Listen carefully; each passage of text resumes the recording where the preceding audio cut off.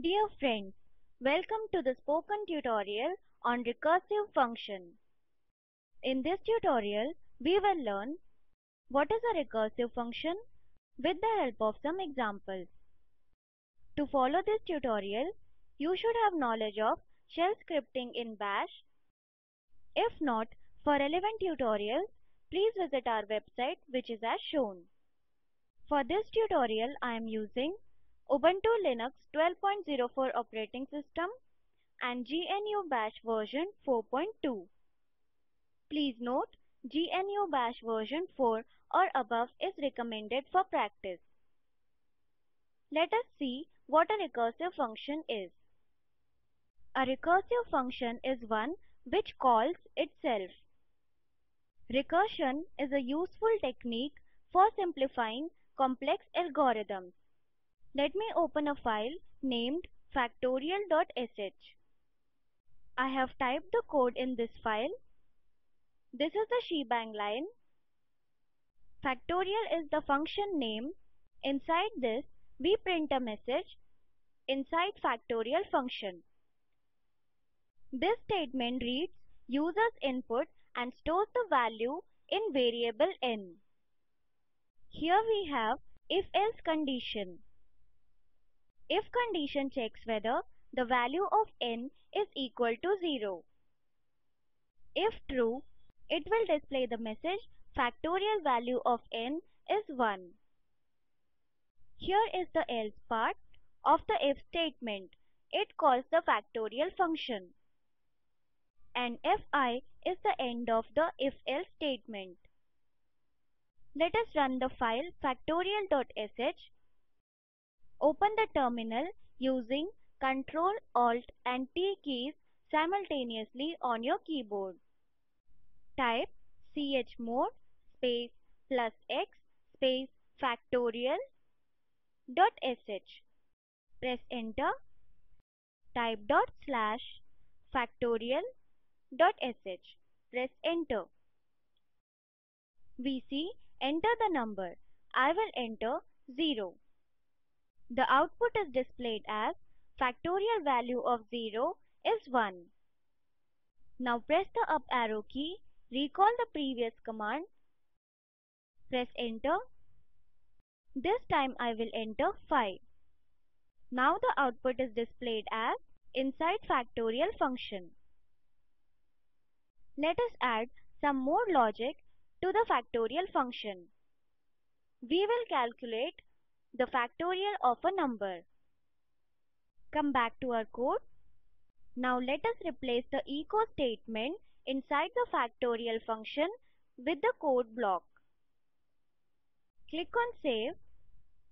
Temp is a variable and stores the value entered by user. If condition checks whether the variable value is equal to 1. If true, it will print 1. This is the else part of the if statement. This reduces 1 from the temp variable value and stores the result in a variable f. Variable f stores the output of factorial function. This is a recursive call. Value of variable f and temp is multiplied and stored in f. Then we print the value of f. End of if-else statement and function. Now come back to our slides. Let us understand the flow of the program. The value of n is taken from the user, that is n. If the value entered is equal to 0, then it prints a message. Else it goes to the function factorial. Here, if the value is equal to 1, then it prints value as 1. If not, it makes a recursive call until the value is equal to 1. Then all the values are multiplied and displayed. Now come back to our terminal. Press the up arrow key. Recall the previous command factorial.sh. Press enter. Now I will enter 5 as the input value. We get the factorial of number 5, that is 120. We can see the flow of the program on terminal, analyze and trace the flow of the program. Come back to our slides. Let us summarize. In this tutorial we learned recursive function with the help of some examples. As an assignment, write a program where the recursive function calculates the sum of n numbers.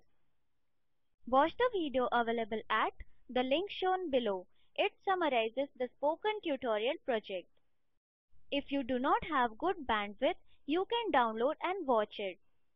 The Spoken Tutorial project team conducts workshops using spoken tutorials, gives certificates to those who pass an online test. For more details, please write to contact@spoken-tutorial.org. Spoken Tutorial project is a part of the Talk to a Teacher project.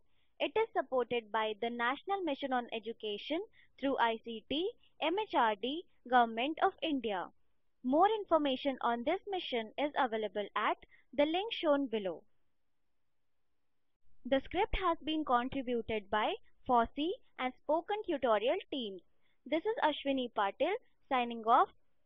Thank you for joining.